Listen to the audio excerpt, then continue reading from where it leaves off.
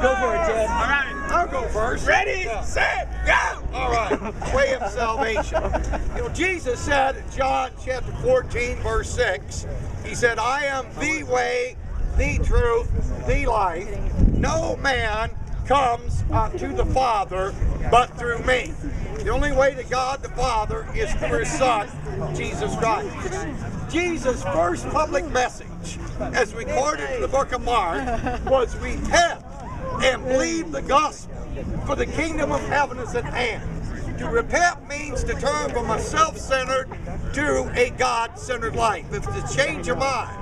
And if you really changed your mind, you'll change your ways. It's a commitment to obey God and not to sin in the future. Now, we have to believe the gospel. The gospel is defined by St. Paul in 1 Corinthians 15. He says, this is the gospel I preach, that Christ died for our sins, according to the Bible, according to the Old Testament, the Scriptures. And He was buried, and He rose again the third day, according to the Scriptures. So we got to acknowledge that Christ died on a cross, where He bore our sins. He was treated as a sinner.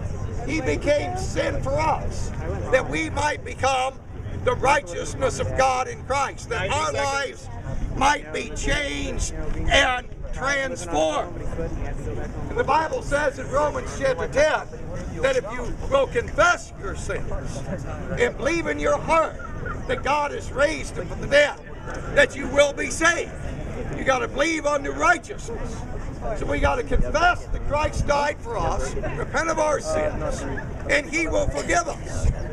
And because He rose from the dead the third day, He will impart unto us the gift of eternal life.